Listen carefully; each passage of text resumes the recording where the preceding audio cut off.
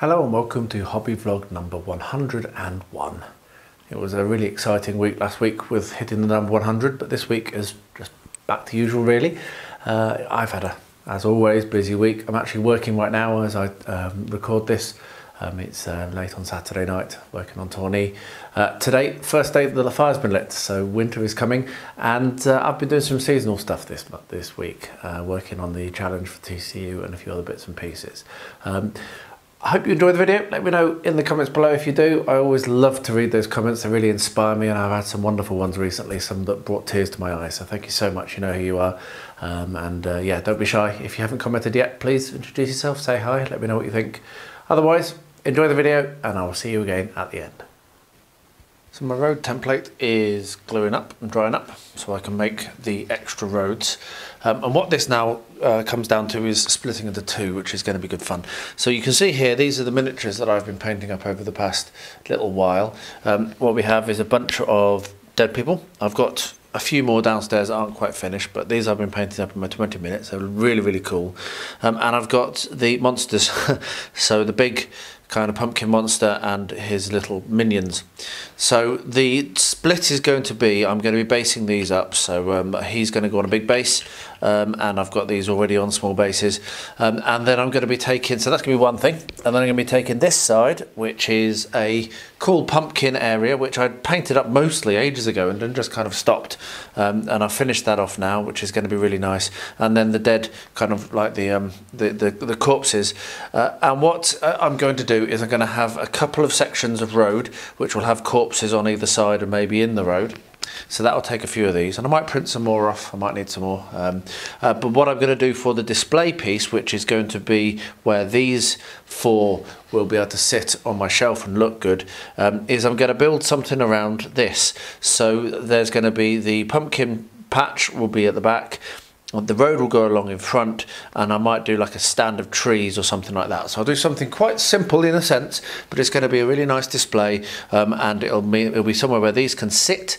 I won't put holes in it because I want it to be terrain usable as well. So it's not going to be just a like a display piece where you've got holes where you sit your miniatures into it, but it will be able to have a space where these can sit when it's on the shelf. Now I'm going to fit it so that it's going to be the same depth as my normal display shelves, so about, I think it's about 30 centimeters. So it'll be a relatively large piece, maybe 25 centimeters, and it might even be able to still have the crossroads idea that I initially had. But I think, having found this, and I found this last night, it was like a whoa, okay, I forgot I had that. I think that's a really nice thing to have as a central piece for the display and for the board. So it might end up being just a road going across, or maybe a curve or something. We'll see. So I'm going to start drawing that up. I'm going to start working on the bases, and I'll bring you along for both of those, and we're going to crack on with this and get this done. I'm really energized. I'm really pleased that I've got started on this, and I really, really like these corpses that I've managed to print. They've really painted up very nicely. So the challenge here is to make something out of an old 3D printed supports. Now the funny thing is this is actually going to be entered into a contest which has been run by Joe, who runs the Encounter Terrain one that I do enjoy so much and do every month. The funny thing is that I'd actually saved this, which came from, I think, one of the prints from the spaceship that I'm looking at putting together. I saved this anyway because it inspired me so much when I saw it. And then a couple of days ago he announced that during the month of October he is going to be running a contest based on making use of an old 3D printed sprues or supports or whatever. So I've had this sat in the sun for about 3 or 4 weeks, just on the back of the windowsill, just waiting for time. And so now I've got the inspiration to do it. And it looks, I mean, my inspiration was that it was basically like a ruin or something. So this is steel girders, and something has come in and smashed into it. And yesterday, when I was kind of digging through some parts and pieces and bits and pieces, I came across this. So this, I think, must have come from the school. I live in an old school, renovating it. I think I must have found this. It's an old valve, and it's been in a box. I've been looking at it going, oh, I could probably do something pretty cool with that. And now I'm going to. So my idea is I'm going to mount this onto a base, paint it up, make it look like it's a kind of post-apocalyptic, derelict, whatever. And then I'm going to have this inside it, like that. So this is what's caused that derelict, or this thing to explode, and I'm going to put smoke and what have you coming out of it. So it's going to be a really, really simple build in a sense. So I'm just going to be making use of this and this kind of base and this old valve, and I'm not actually going to do anything to the valve. I think it looks great without anything. I mean, it looks brilliant, and it's just going to be embedded in like that. So it's going to be quite a simple build, hopefully quite quick. I need to mount this on a base, paint it up. I'll get that done. I'll bring you along. Hopefully it'll look good. We shall find out. Right then, I found this angled bit of card which came off of a build actually for Battle Games Middle Earth, as it happens, and I thought this is going to be a diorama, so I'm going to do it a little bit kind of stylized. So I've stuck down the ruin roughly in the centre, which was a lot of fun. You can see a fair number of clamps going on there. I've just glued that down using PVA and I've clamped it down. It was quite warped from because I haven't really looked after it. I was thinking about embedding it in a slightly different environment, but I think that putting it on this is going to be fine. What I'm going to do now actually is save some more of my old sprues and create some more rubble. So I'll just cure that off and get that stuck down as well. So next time you see this, this will be dried on and there'll be more rubble and what have you to go on, and I'll show you how I'm going to do that. As I say, going to be a really, really simple build, but I'm just going to go now and save some more and cure it all up, and then when I come back to this tomorrow I will have everything I need to finish off the rest of the base and the surround. So yeah, good to make a start on this. I thought this was done and I went to put it on the shelf after taking pictures and I realised that it's not done. I need to put a little bit of flocking on this, which is a bit frustrating because I thought it was done, like I say, but it just isn't right. It needs to have a little bit more colour, a little bit more texture on the base, and then it will be finished. So what I'm going to do is make use of my terrain glue there, which is just watered down PVA with a little bit of washing up liquid or dish soap, and actually my shop bought flock, because I'm just trying to use that up before I make some more of my own. So yeah, so just a little bit of PVA, dab it in place, drop the flock on. It's a technique you've seen from 1,000 YouTubers, and from me 1,000 times, near enough. So yeah, I won't go into big detail, but that's needs to be done, because without this it was just a bit meh, didn't jump for me, but with this I think it's going to be great. So there we are, going to get that done, and once it's dried I will put more of the terrain glue on to seal everything into place. So it's a two-stage process, so it'll probably be done over the next day or so, and then I will get some pictures and finish this build up and hopefully make use of this on the tabletop. Wouldn't that be awesome? So there we are. I'll get this done and yeah, finally finish it. With the most of the terrain done on scenicking done on the model railway, I now need to populate it a little bit better. I've put some things on, obviously I've put some people on, but there's quite a lot of places where it would really do with a little bit more life. So what we've got here is we've got 3 packs from Pricer, which I bought in Belgium before I did anything, when I first got into this crazy idea of when I was working remotely and thought about doing a model railway several years ago now. So I've had these for a long time in storage, so I'm going to go through these and pick out a couple of miniatures. I want to put some dogs running with the people that are playing with the kites. So I've got this, which I've had not very long. But the thing I'm going to spend the most time on right now actually is going through this pot here. Now in this pot, this is some of the miniatures that I've printed out for myself for use on the model railway, and there are some ones that I know I want to make use of on this layout. So what I'm going to do is pick out what I want to use, get them painted, and when they're painted I will show you what they look like and we'll put them in place on the model railway and start to bring some real life into it. So yeah, next step. So I wasn't going to show you this, but I've realised this actually might be quite useful. It might be quite helpful just to show how I use these templates and how I go about making multiple things. So what I've done is I've cut out this black thin like 5mm XPS and I'm now clamped it down to the shelf. Now this is a shelf which the display board will be on as well, so this will also be the technique I'll use for the display board. What I've got is I've got my template, which I showed you earlier, and what I'm going to do is I'm going to come along. I don't know how many I'm going to be able to fit on, but I'm basically going to draw around the template. So what we've got there is, this is the road and this is the banks. Then I'm going to leave a gap so that I can put another clamp in, and I'm going to draw another one. So it looks like I might be able to do 3, which is quite cool. So we'll draw those in. Yeah, so I can easily do 3. There we are. So just to make it easier for myself, what I do is I make a mark at where the waist is, which is there and there. And then I'll come along with some more clamps, because you can never have too many clamps. And I will put a clamp also on where the waist is, which really does help to prevent the warping and make this stay nice and safe and strong. So with that done, what I'll do is I'll come along with a 90 degree and probably should have done this before clamping, to be fair, so let's just take those clamps out of the way. Yes, I do make lots of mistakes. So I'll come along with a 90 degree and I will draw along the edge of each of these here.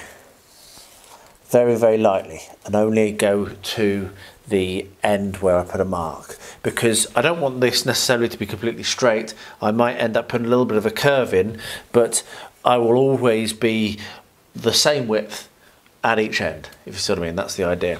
The other thing that you can do, if you do not want to have them completely straight, say for example on this one where I've got a little bit more space, what I could do is I could come up here and go a little bit off centre and put my mark here, here, here and here, and this will mean that when I'm drawing from this point here to there, there's going to be a little bit of a subtle bend in the road, and that can be quite nice as well. So there's two different ways you can approach this. You can either draw the line straight away across, or you can just go along with your template, put your marks in, and then have a slightly squiffy road. So that's that, and then clamp between each one so that you can keep that bend. You can see it still lifts, so putting a clamp here and here makes a big difference. And then you can work on making the road and putting all of the things which might potentially cause warping on, and then when you cut it out, you can then shave down the edges how you wish, but you will have I will probably do the middle of the road, put the banks on, and then cut this out and then shave down the banks, but with the middle of the road done and dry, it won't warp. Anyway, that's my thinking and that's what I do. Hopefully that's been helpful. Like I say, I wasn't going to do that because I've done it a few times, but I figured it's actually worth repeating it. So yeah, that's how I go about it. I'm now going to do this, and I'm going to prepare the base for the display board, and I'll bring it back when I come to do the next step. So this is the display piece, and I've actually managed to fit another road section on the end, which is pretty cool. So what I've gone for is not quite square, but it's going to have the corners cut off here and here, and then a relatively straight edge up here. We've got the road coming in and forking, so I have managed to get that kind of crossroadsy T-junction-y kind of thing in, which I'm quite pleased about. I've made sure that that will marry up and match up with all of my roads, so I can use that on the gaming section. And there's plenty of space, as you can see, for me to place the monsters, and also to put any kind of dead bodies or whatever I want to on the board. I've also got these two bits of driftwood. Now these came from Thasos, the holiday this year, and I've been looking for an excuse to use them, and I think that this is my excuse. I'm not going to go too tall on this. I was considering putting a kind of like copse of trees with this tucked in it. I think I've gone off that idea. I want it to be a relatively low piece that doesn't really detract from it being a display piece, and also makes it quite easy to play. But these will be interesting in terms of game setting, because obviously you've got some cover, or you've got some kind of tough ground. But then you've got the road, which is easy to move around, so it gives an interesting kind of dynamic. It could be a good place for an ambush or what have you. So that's that. The next thing to do is to, what I'm going to do is, having put a road on this board, I'm probably going to do the other board in the background and show all of my techniques just on this. So the next thing to do is to put the bank of the road on. Now on the straight sections, that's really easy. I just get myself another strip of this same material and glue it down. But for the curved section, it's not quite so easy. So I'll show you how I'm going to do that. What I'm going to do is get a small section of the that I'll need to mirror, and glue that at each side of the road. So just at the beginning, just at the join. And then in the middle, I will use different material, maybe some modelling compound in this case, and will then fill in the gaps between the two sections, which is where it needs to match up. And that means that I will be able to match my roads up, but I will not have to try to trace the contours of curved bits and get it right and what have you, which is just going to be too much of a difficulty. So I will get that done. The only thing to add at this stage is that you do need to have a wire brush if you're working with this shiny stuff. I say it all the time. I don't think it can be repeated too often. This does not glue very well. It will reject PVA glue, and well, it will appear to stick. Over time it will separate and then your terrain piece will fall apart. So just get a wire brush, and anywhere where you're going to be gluing, which is all over this piece as it happens, just come along and scratch it up, and just that will mean that your glue will stick. It's not a very nice sound though, so I won't do it on camera. So that's probably the first thing I'm going to do, scratch it all up. Then I will glue in 2 strips here on either side of the road, and I will glue in a small strip at each joining point on these roads, and then when that's done I'll bring you back and show you the next step. This will probably make you chuckle. I've just watched my own video, which is where I made the original of these roads, which was actually one of the battle games of Middle Earth, as I said, to remind myself of how I did it. And I did use my polyfiller and my chocolat brown paint, so I have reminded myself. So I'm going to get that done, and I'll bring you along to show you how I do that again, to remind you if you haven't seen that video. But I thought I'd show you just how many clamps are on this section, and I've got even more on the other one, which is on the floor now. But these are all now dried. And what I've done is I've done what I said I would do, which is at each of the areas where the road is going to come on to this little kind of like Y section, I've put a little tab. And what I'll do now is fill in the road between where I roughly want it to be, and then once I've done that, then I'll probably use some modelling compounds to build up the banks between these 2 points, having beveled them down slightly so they match. But on this side, you can say I also weighted it down as well. On this side we have a standard road section, and this is what I'm about to work on now, and I'll bring you along when I've mixed my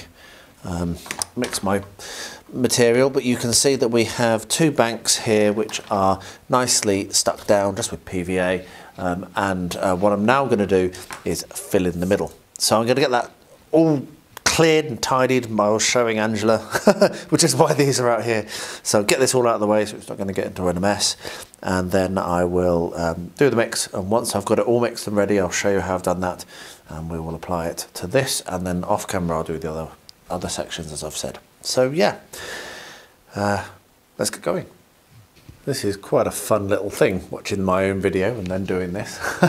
So I've got my mix, which is polyfiller, water, a little bit of washing up liquid or dish soap just to prevent it from going off, and I've also chucked a little bit of PVA in it just to give it a little bit more flexibility. And I'm now going to do what I did not long ago on my previous video, come along with a palette knife and start to spread it out between the 2 banks like this. And then as I'm going, what I'll be doing is I'll be scoring in kind of tracks and breaking it up and what have you, just to give it a little bit more texture. And that's that. So I'll do that on this straight section, and I will also do the same thing over on the other section here, around via the around between all these little tabs, as I've said, and then I'll let that to dry overnight, or maybe even a bit longer.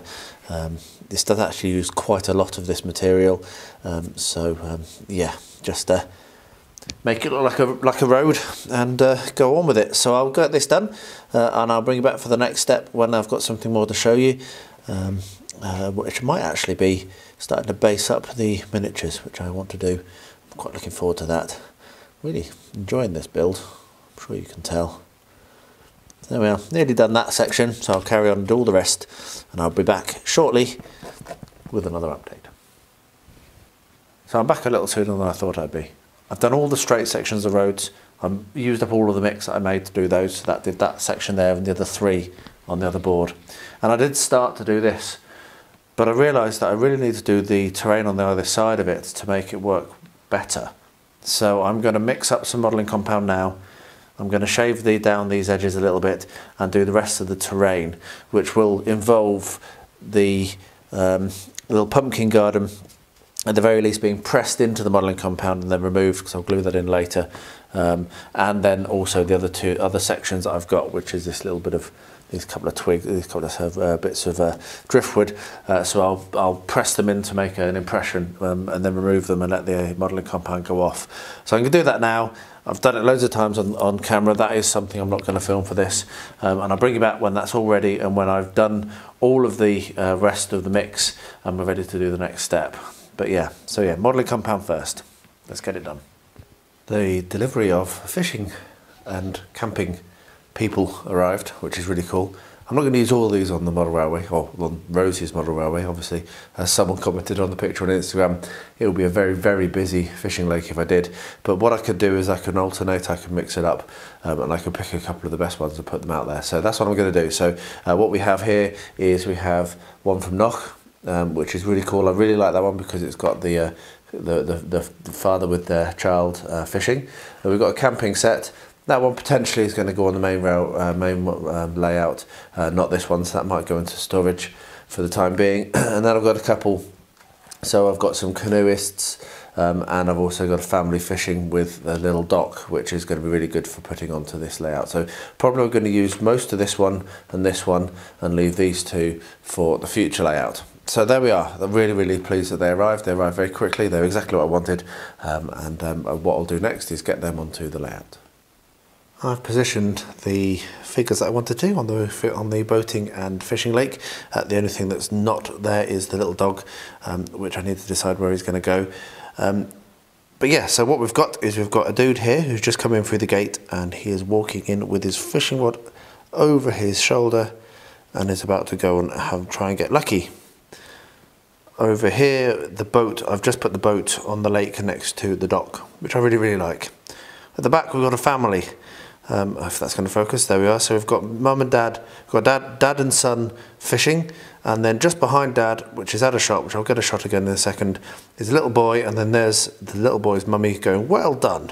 And then right at the back, we have we have a father and son walking back from fishing around the other side of the lake. So it's a really nice little setup, tells a nice story.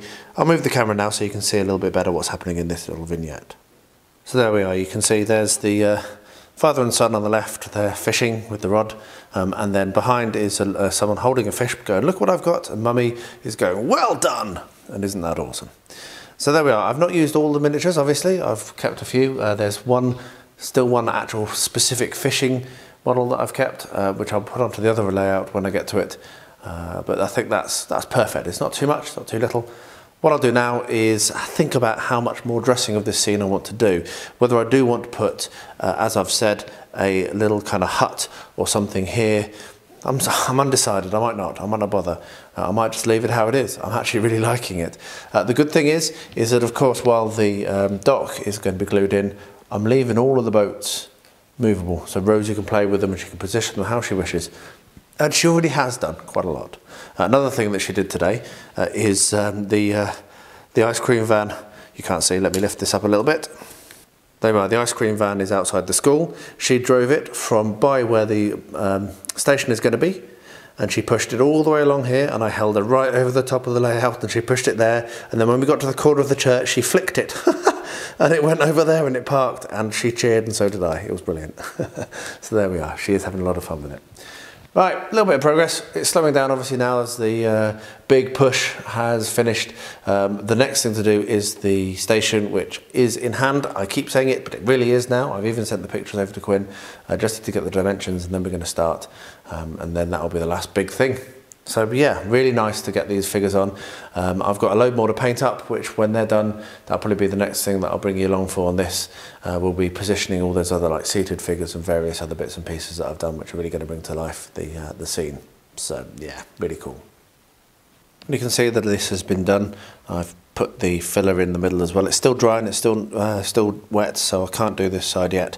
But pretty much the other pieces are ready to work on. So I'm going to start cut this out of its base here, so just cut along, and then what I'll do is I'll bevel down each of the sides, and I'll do that for the other ones as well, and then put on some sand and paint and then a bit of flock, and it's done. However, it's not done because I need to put on my dead people.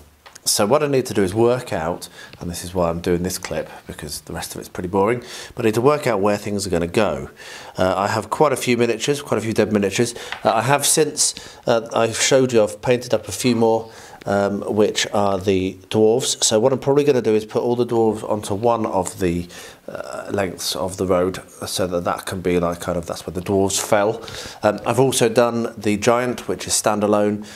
He will not be glued on anywhere, but he will just be part of scatter terrain, part of the display. So yeah, so what I'm going to do now is work out which of these dead people are going to go in which areas and how I'm going to glue them in. I have realised that I could potentially have done this slightly better by actually sticking them down and then putting or at least pressing them in while the filler was wet, so I could potentially put some in the road. And I may struggle now to actually get them to sit in nicely and not look odd, but I'll give it a go. So yes, I'll get that done, and then when I've finished arranging them and I'm starting to stick them down, I'll bring you along and show you what that's like. This has dried down really, really nicely. So what I'm going to do now is I've got a little bit of modelling compound left over from another project. So I'm just going to come along and use it to kind of blend in that edge a bit. So I don't have very much, but I don't need very much.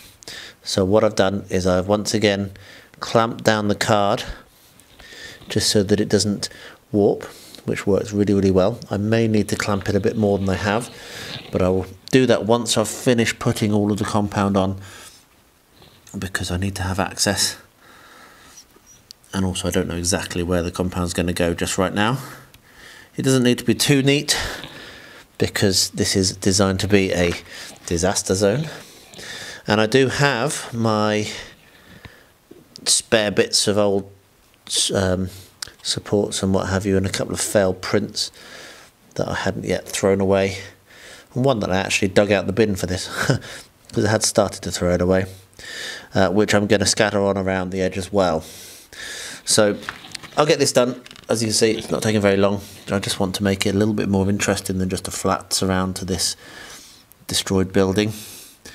And I think that when I put all the rest of the stuff on, this will be really, really interesting to look at. But it's not very easy to do if you've got too many clamps in the way. So get this done, put some more clamps on, let this scenery dry overnight, and then the next thing will be to start to put on the rest of the kind of like old 3D prints and what have you. So I will just bring them into shot now I've done that.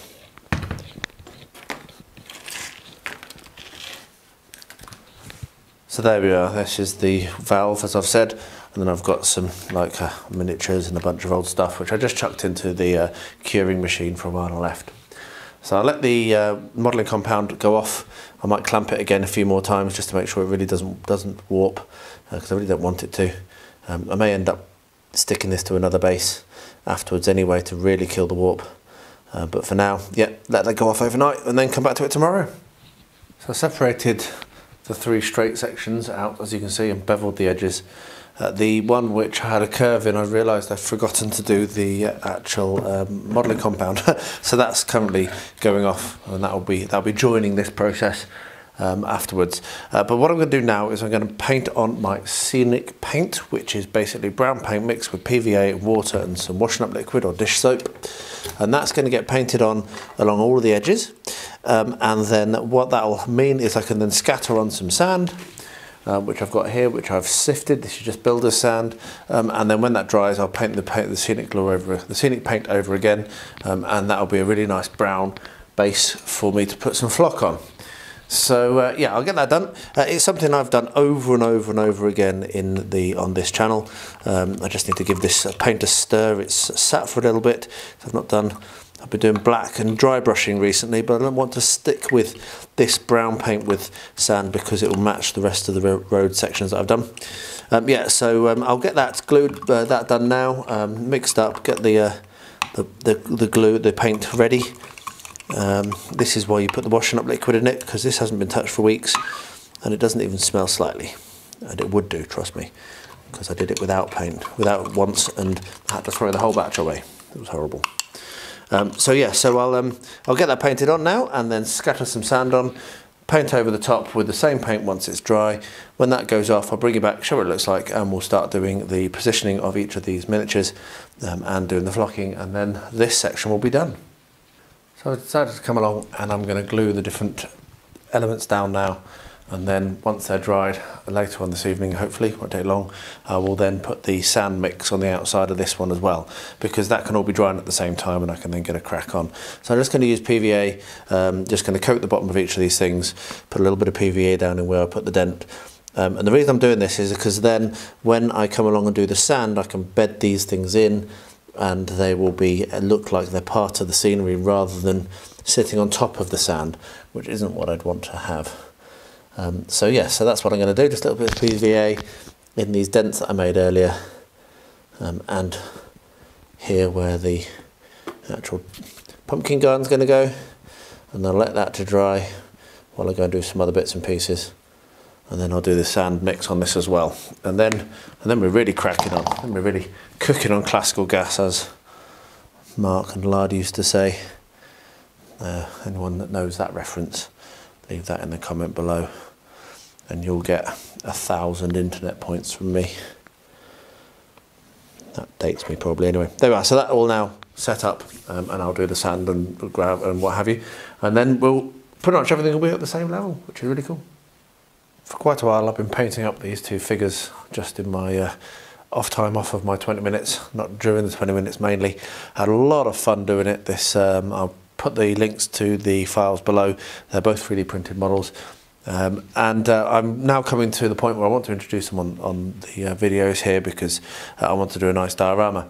And the idea I had with these two was that this one here would be bringing an offering to her goddess, who is up here, who is maybe not a goddess, but we'll never know. So the idea would be, as you can see, I've got a roughly stepped kind of thing. We'd have a steps going up, and this goddess is at the top, and she's at the bottom about to climb up the steps to go and give her offering. So that's the idea. I've just mocked it up very, very loosely with some blue foam. I'm not totally sure yet on the dimensions and on the actual on the layout and how I'm going to do the base. Do I have some ideas, obviously? So I just wanted to introduce that and start thinking about it, and it'll be happening over the next little while. I'm not going to rush this one, it's just going to be a display piece. There may be some other bits and pieces that go onto it. I do have other miniatures that might work, but at the moment I'm thinking that something just that clean and kind of sparse really, really works well. And I may do some colonnade along the back maybe, and maybe some other bits and pieces like that, but I don't think I'll have any more miniatures on it. So I'm going to fiddle around with this a bit more, play around with the arrangement, work out the dimensions and the rough positioning, and then I'll bring you along when I've done that and we're about to start the next step. That was a fun little session. So what I've ended up with is this. So I've cut each of the edges at 45 degrees to match, so you've got little kind of overlaps, and then I've actually decided to go for a central, so the votive will be coming in from this direction and the goddess will be sitting on the top. And that gives a nice scope for some other things maybe to be added later or now, whatever, over in this area. But the focus is very much going to be coming in like this. So what I'm now going to do is glue each of these sections down, just using PVA, and just weight it down. So I'll put some PVA, glue, PVA and then glue, and then do each of the layers all at once, and then let that with a weight on it overnight to set. And then I'll come on and do the next step, which is going to be using air dry clay and rollers to do some texture. So yeah, really, really happy with that layout. I've not yet decided whether I'm going to keep it on the MDF board or not. I've just set it on that for now. I might do, I might not. But for now, I'm just going to glue the XPS together, the foam together. And I'm not going to glue it to the bottom. And then, yeah, then I can start to do the textures next time I come get some time. Well, there we are. As I say, a busy week for me, but really pleased with the progress that I did manage to make, though most of it was all done in a major burst of activity towards the end of the week. This coming week is going to probably be a bit the same, so we'll see what the vlog's like next week. But I do thank you if you've made it this far. I really do appreciate you watching these. It's just wonderful to have the numbers I get, and the comments I receive. So as I said in the intro, don't be shy, do introduce yourself, and yeah, thanks for watching. And as always, please do stay healthy, stay safe, and stay well.